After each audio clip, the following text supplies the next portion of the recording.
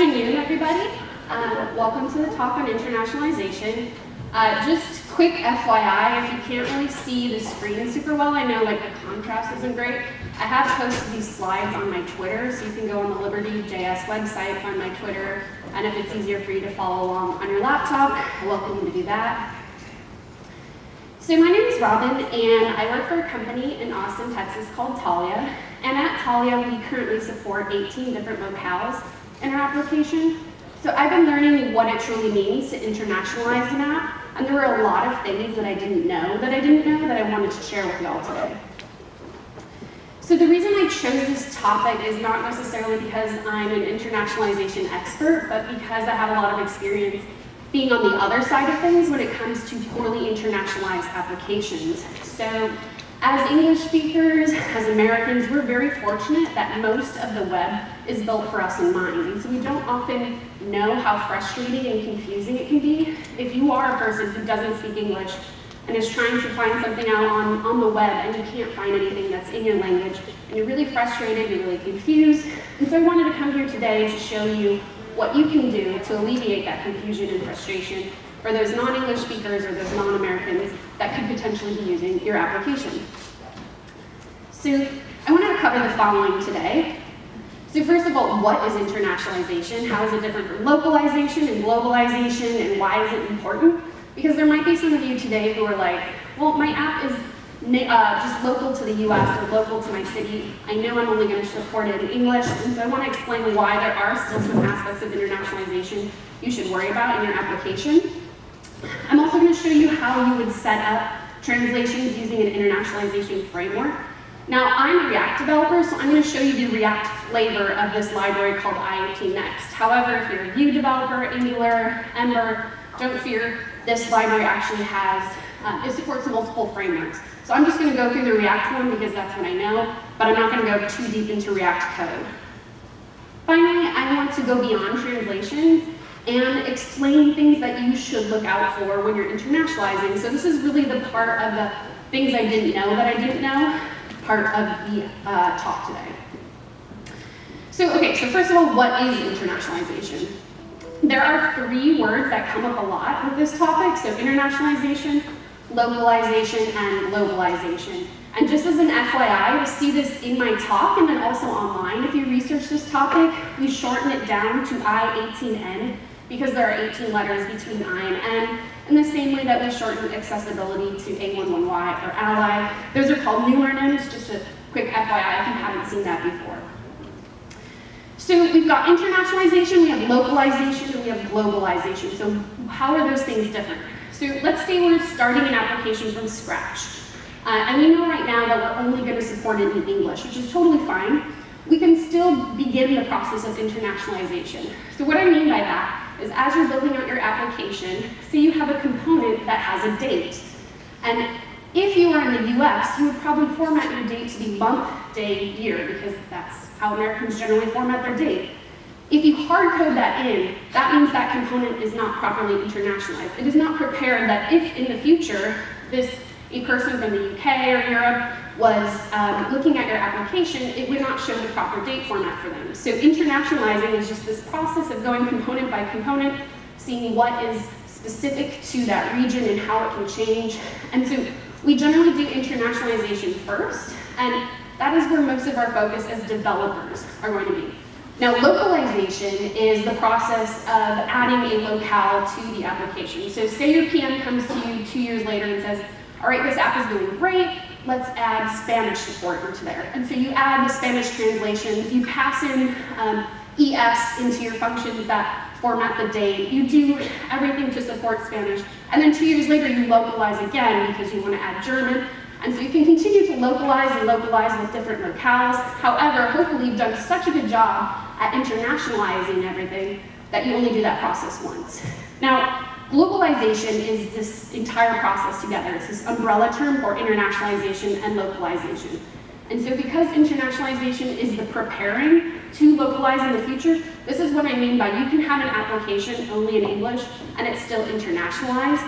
It just means that in the future, if you were to support another locale, you could do that with minimal frustration. So another way to look at that, localization is kind of what you see on the surface, and internationalization is everything that goes on under the surface. And again, as developers, most of what we are going to be doing is the internationalization side of things, unless you are fluent in a language and you offer to support by adding some translations or offering to proofread. Probably most of your work is on the internationalization side of things. And I've also used this word locale, and I just wanted to clarify what I mean by that. So we often don't want to support an entire language. And the reason is we know as American English speakers that American English is different from English from the UK, which is different from English from Australia. And the same is true in multiple languages. So Spanish from Mexico is different from Spanish from Spain. And so oftentimes we want to specify which region we're supporting. And so we use the word locale. And specifically we use things called BCP 47 language tags to identify languages. And this is what you're going to pass into any internationalization framework or any datetime library. They will expect it to be in this format. So you have a hyphen there that will separate the language and the region. And for languages like Chinese that have simplified and traditional, we want to specify which kind of Chinese that we're using. So I've kind of given you the what is internationalization, so I want to talk about the why. Why do we even need to worry about internationalizing? So I've got two graphs here, and don't worry if you can't read the stuff at the bottom. Just kind of look at the shapes of the graphs. So on the left, we have languages found on the web, and it is highly, highly skewed towards English. So English is found on more than 50% of the languages of the web, but if you look at the graph on the right, English speakers only make up 25% of internet users. So there's a lot more content out there available in English than there are people who can actually speak and write in English. And if you look at the second one, so on the graph, the second bar, the second highest is Chinese speakers, which makes up only almost 20% of internet users. However, they're not even in the top 10 of languages found on the web. So there's obviously this huge skew towards English, and there's not as much content out there for people who don't speak English. And as years go by, this is only going to, the percentage of English speakers is only going to shrink, and not because people who speak English are going offline, but because the people who don't have internet access that are going online generally are coming from countries that don't speak English. And so there's only going to be more and more people coming online, looking for things online to use, and not finding it because they don't speak English. They weren't fortunate enough to learn English. And so you might think, okay, this makes sense on a global perspective, but in the US, we actually have 21% of people here, or 64 million people, who speak a language other than English. And in fact, we have 25 million people, or 8.5%, who speak English less than very well. So even if you know your app is only going to be used in the US, never going to be used in other countries, you are still missing out on 8.5% of people in the US if you're not offering Spanish or whatever the second most used language is in your region. And I've been kind of talking about this on like a business and a financial standpoint, but I believe it's also just something we should do to be a good person. So we talk about accessibility in terms of people with visual impairments or physical disabilities, but internationalization is also part of accessibility. So I believe that internet is a basic right for everyone, and everyone should have access to the internet and be able to find things in their language.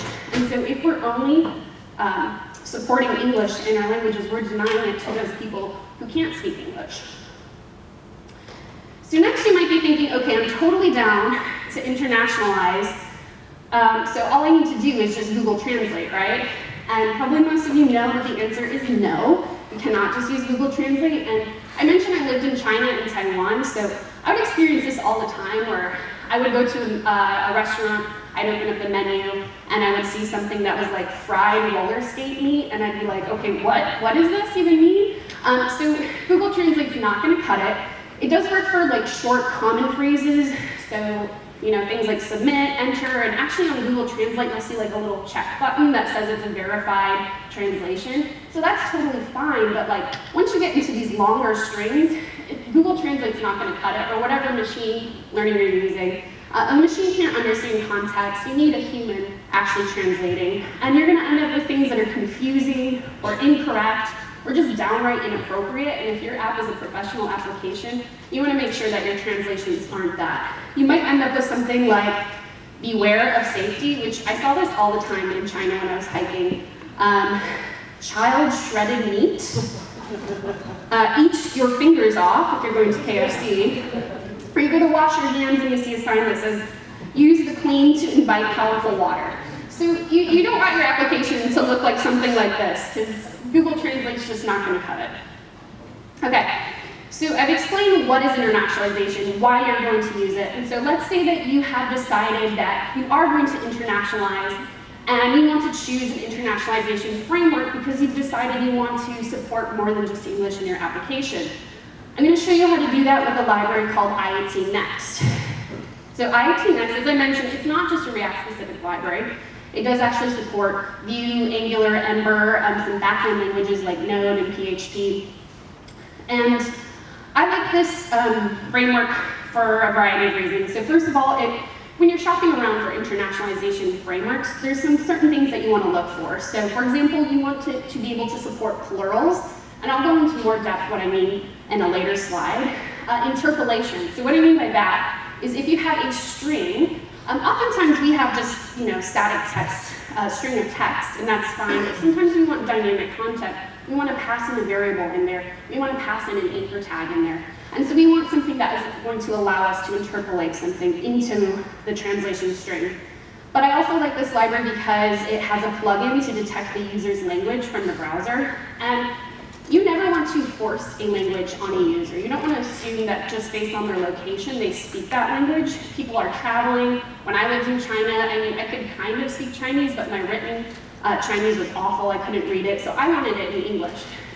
So you don't want to force a language on a user. However, the first time they come to your application, you don't know what language they're speaking. And so using something like a plugin to detect the browser language can be super helpful until that person can actually go and choose their language.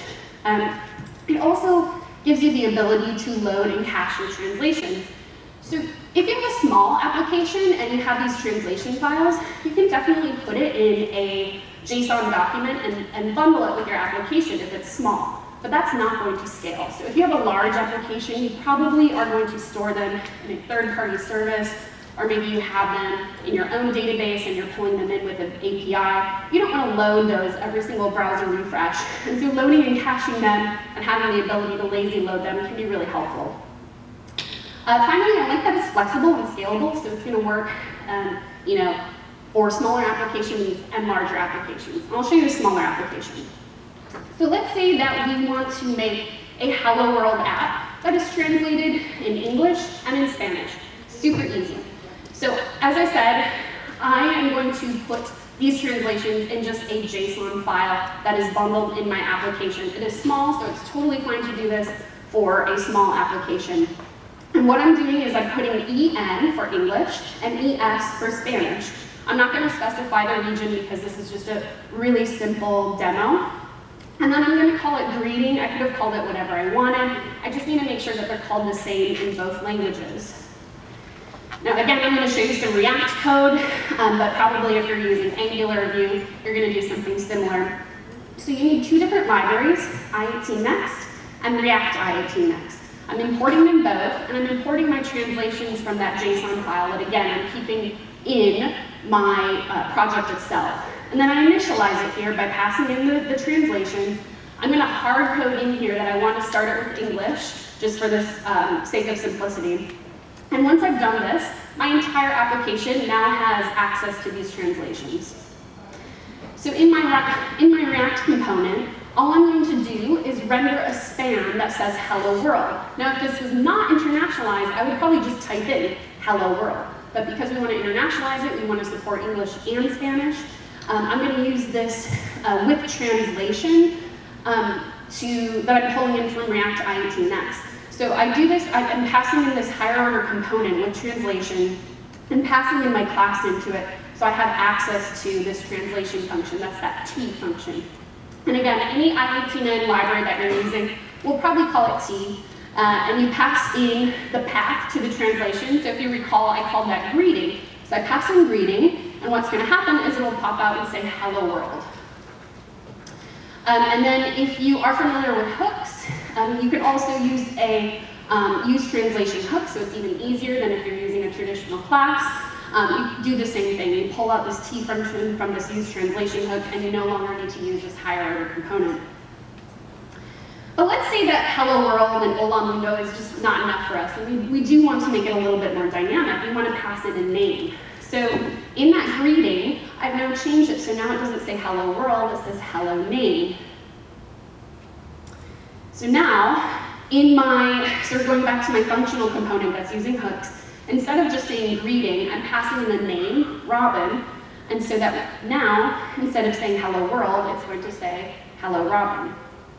And I've done this all in English, but say I wanted to have a button that would toggle the languages. So in the same way that you can pull this T function out, you can also pull in the I18N object out, and that I18N object will let you do lots of things like load more translations, or change the language.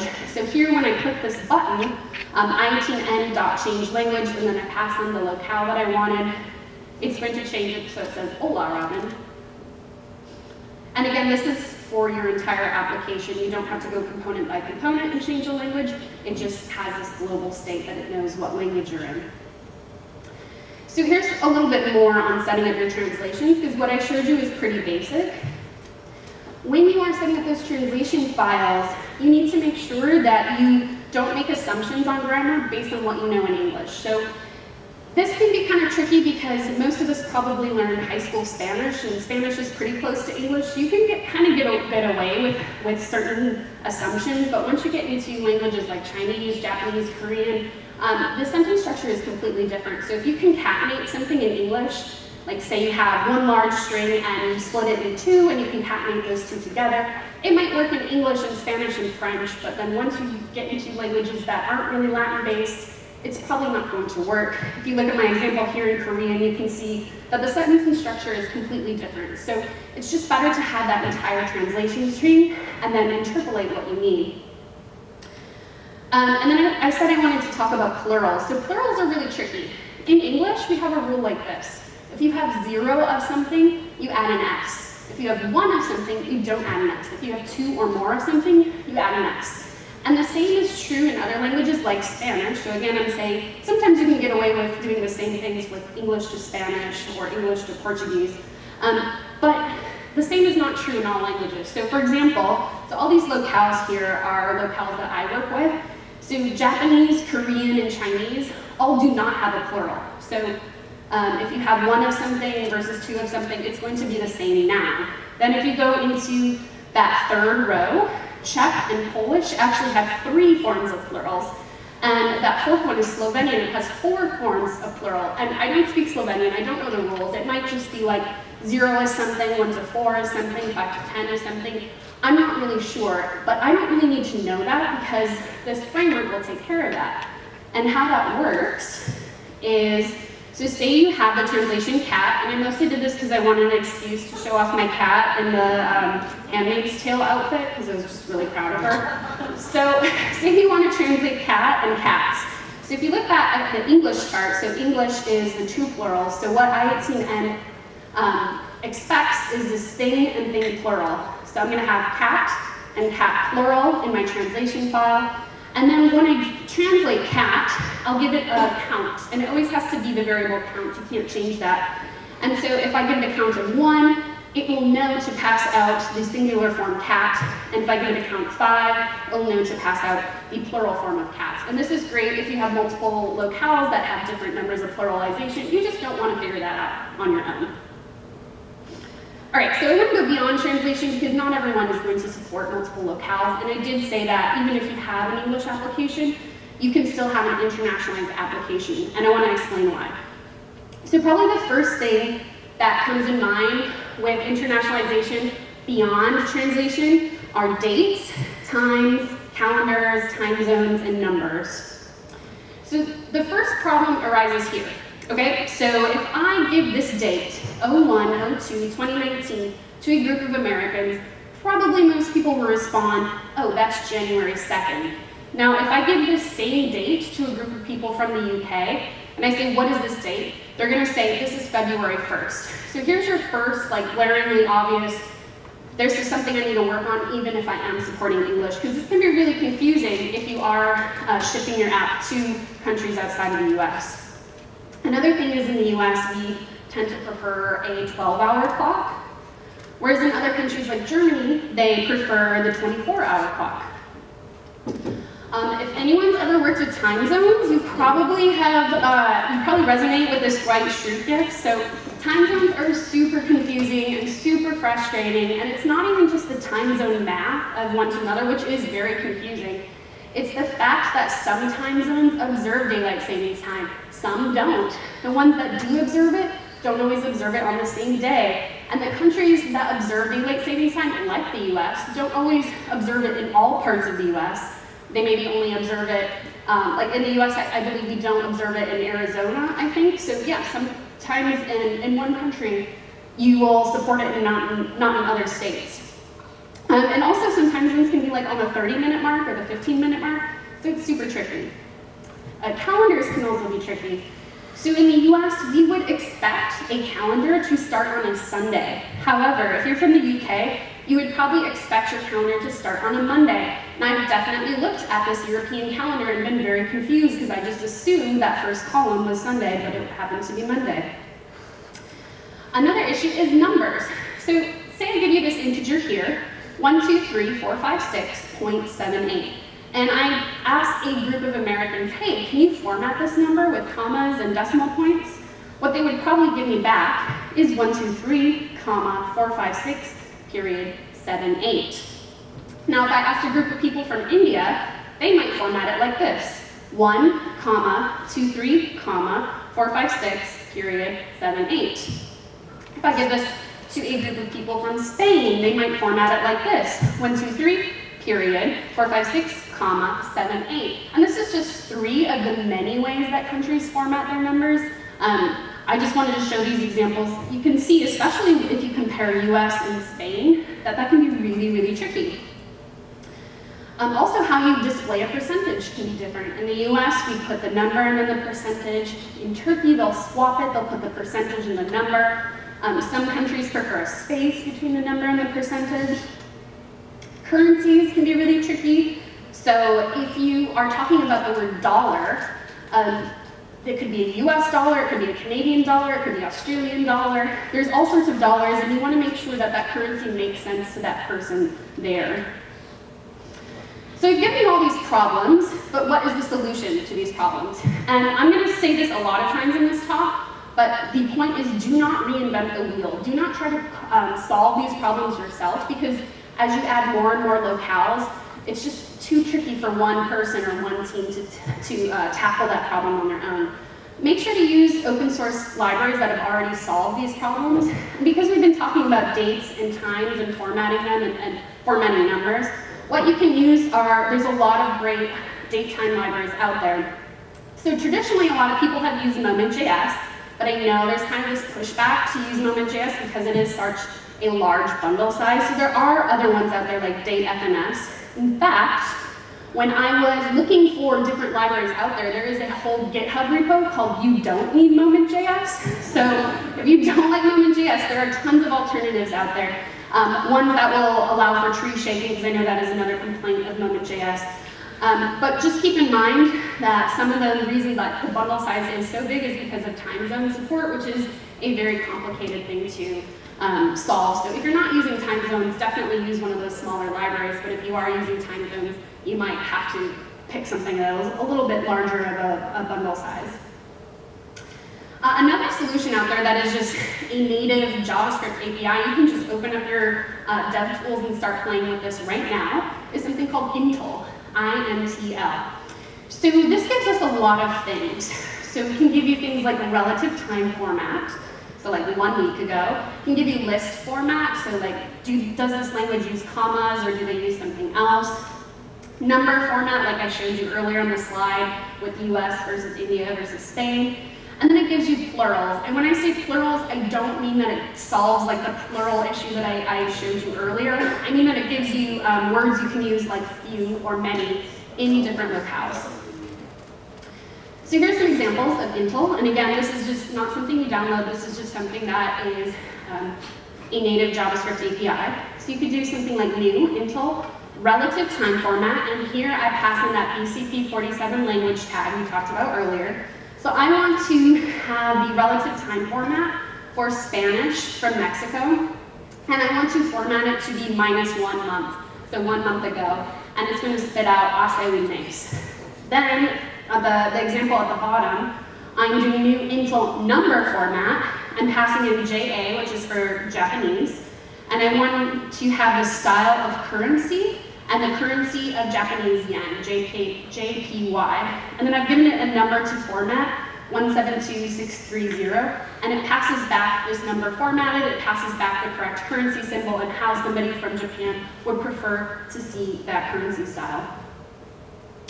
And I should mention that because it is dependent on the browser, it's going to work fine in Chrome and Firefox, but if you are supporting Internet Explorer, maybe don't put a lot of, use a lot of intil functions. But beyond that, just some final tips dealing with dates and times. Make sure to stay consistent.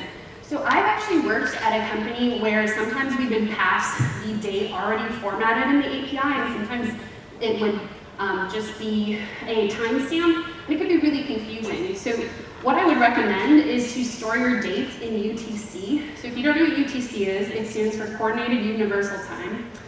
And it's basically like the standard we've agreed upon, that this is 0. This is, we can have a time zone that is 8 hours ahead of UTC or 4 hours behind. And so storing that in UTC can make things a lot clearer.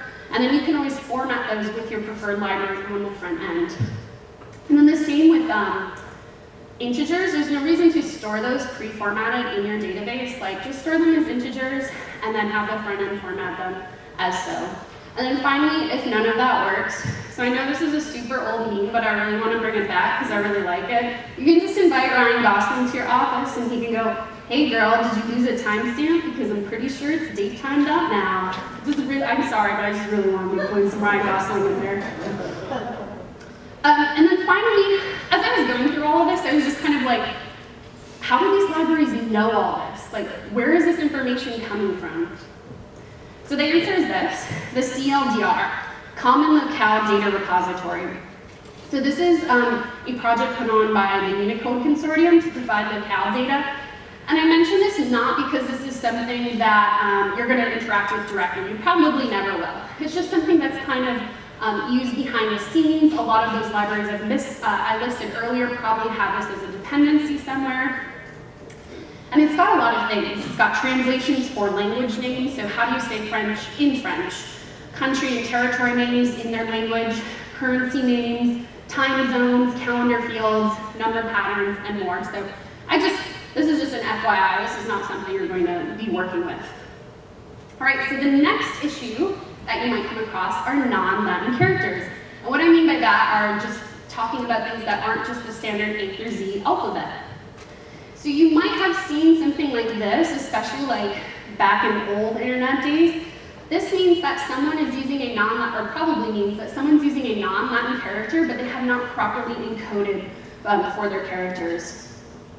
You might have seen something like this too. So this is again driving home the point that even if your app is only in the US and only in English, there are still some things that you need to think about. So somebody who lives in the US and speaks English might have a name with a non-Latin character. And you don't want to have a form that validates and tells them that their name is invalid because they don't have that. So if you're,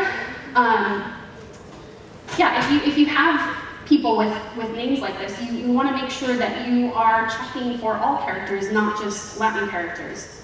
So solution to all this, first of all, encode your characters properly. There's a variety of ways to do this, but as front-end developers, you can put this in your HTML and your meta tag. Just set it as charset equals UTF-8. You can also set this in your HTTP headers. Use Unicode if you can. Unicode is great because not only does it support like A through Z ASCII characters, but it supports Japanese characters, Chinese characters, emojis, Arabic characters. And be aware, if you do accept non-Latin characters, of how you're sorting things, because it's not going to work with a traditional A through Z sorting.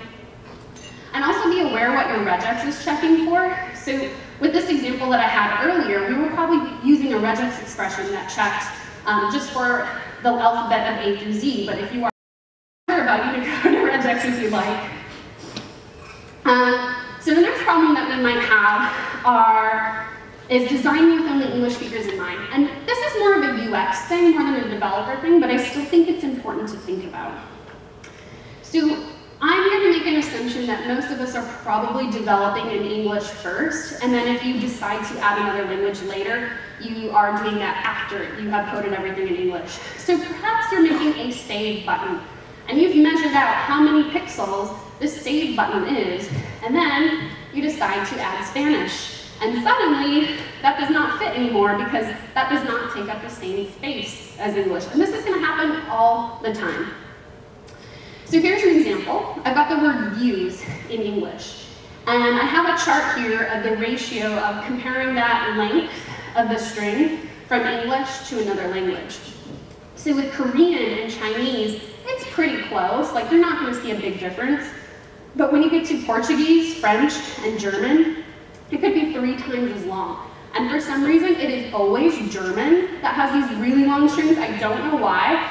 I actually asked my friend who lives in Germany, who's married to a German person, to ask me, or to tell me all super long German words, and so he gave me these as an example. So like, I'm not going to try to pronounce these because I don't know German, but yeah, translating from English to German can be really tricky UX-wise. So how do we solve for that? Make sure, and again, this is more of a UX thing, but be aware, allow for enough flexibility and space that translated text is going to fit into your design. So I found this rule of thumb online. If your English is fewer than 10 characters, leave room for 3 times. So you saw that example with the German being 3 times as long as English. But if you have like a really long thing of text, you don't need to leave room for 3 times. You can leave room for like 30%. Again, it's just a rule of thumb, not a hard-coded rule. And then for us as developers, if you're the person who's writing a CSS, don't use fixed widths. Don't measure out how much space it takes in English and then assume it's going to work in other languages. Keep your CSS flexible. All right, the next issue is supporting right to left languages. So this is probably not most of us, but I still want to bring it up. So some right to left languages out there are, probably the big ones are Arabic, Hebrew, Persian, Farsi, and Urdu. So if you are going to support a right to left language, there are a lot of things you're going to do. I don't have that much time to go over that in this talk, but just like a brief overview. Here's a left to right language like English. We've got the Wikipedia logo on the left side. We have buttons at the top right that say create account login. We have the cat stuff, the cat pictures on the right side. Then if we look at it in Arabic, you can see everything's swapped. So that Wikipedia logo is now on the right side, and those login buttons are on the left side, and the cat pictures are on the left side. So like everything's swapped. Even like the icons are often swapped. So how you would do this is by going into your HTML. You can also do this in CSS, but in HTML you can add dir for direction equals RTL. So again, RTL stands for right to left. LTR is the standard, so you don't have to set it if you are using the left to right language. And this brings up that if you are using something like float left, that float left will stay float left, both in left to right and right to left. So everything's going to be swapped. Your left is now right, your right is now left, but the CSS doesn't know that. The CSS is going to keep it on the left. So if you're using like text align left, float left, it will stay left even though you want it to be right.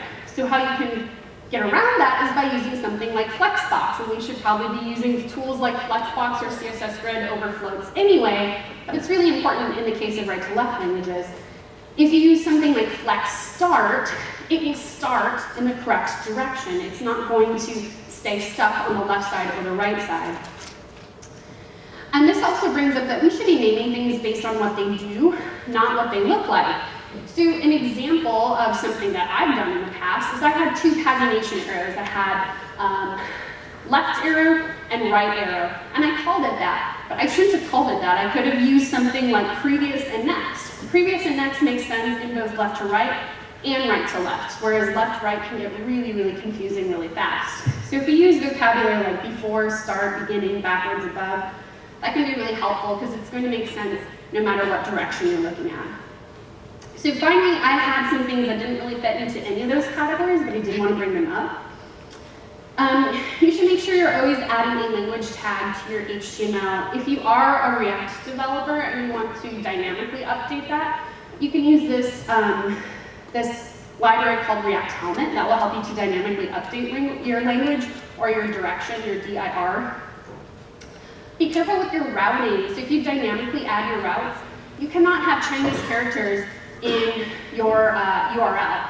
So if you're dynamically naming those routes, that's going to get confusing really quickly. So make sure you have a plan if you are going to have multiple languages and dynamic routes.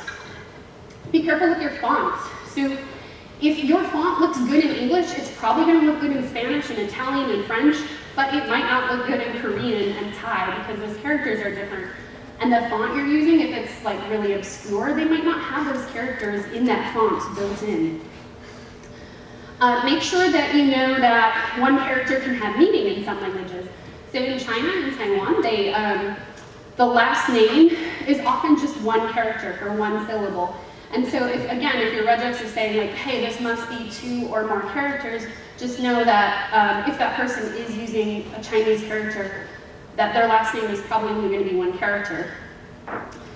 You can go to this W3 validator, and this is not like a perfect thing, but it is just nice to kind of see like what violations you have. Like I know they have a lot of A11Y checkers online that will tell you your accessibility issues. But this one can help you to check out your internationalization issues. So it can be a really good like first steps if you don't really know what to do. So here are my final takeaways. So first of all, design your app to be language, region, and culture independent. Try to use open source projects to help you solve problems that you didn't even know existed.